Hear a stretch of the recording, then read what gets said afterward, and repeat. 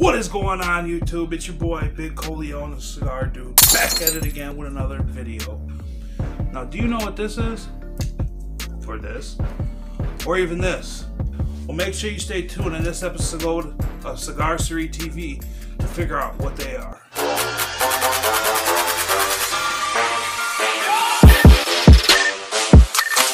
What is going on, Cigar TV? It's your boy, Big Collionethecigardude. Now, today, we're going to be talking about cutters. This one right here is considered a straight cutter or a guillotine cutter. And we have this bad boy right here, which is considered a V cutter. Then we have this little bad boy right here. It's called a punch cut. So I'm going to show you how each of them work so you guys know how to use them. Now we're going to go with the guillotine cutter. Go ahead. You see the right above the foot of the cigar right there. I'm gonna make sure you get right above that and cut. Perfect cut. That's why it's called a straight cutter, a guillotine cutter.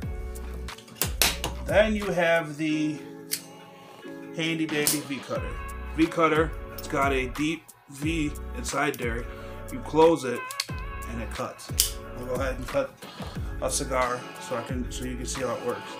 You want to stick the tip of the cigar inside there and boom, V cut. That's why it's called the V cut.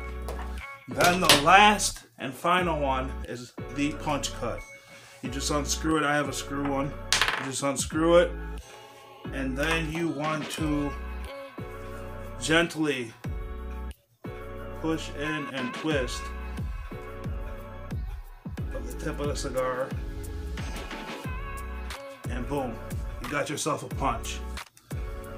Now everybody has a preference on which one they like. I like the straight cut. I feel like it gives you more flavor. The V cut, I'm not a huge fan of unless I'm doing a smaller ring gauge size cigar, because I feel like the more it gets moist right here, it starts getting squishier. And then the punch cut, I feel like there's a lot of tar build up and the flavor gets all trapped inside where the punch is.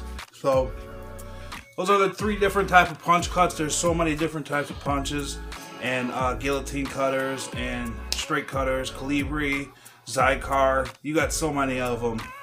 But that's it for this episode of Cigar TV. Make sure you like, comment, and subscribe, and follow me on Facebook and Instagram. Thank you.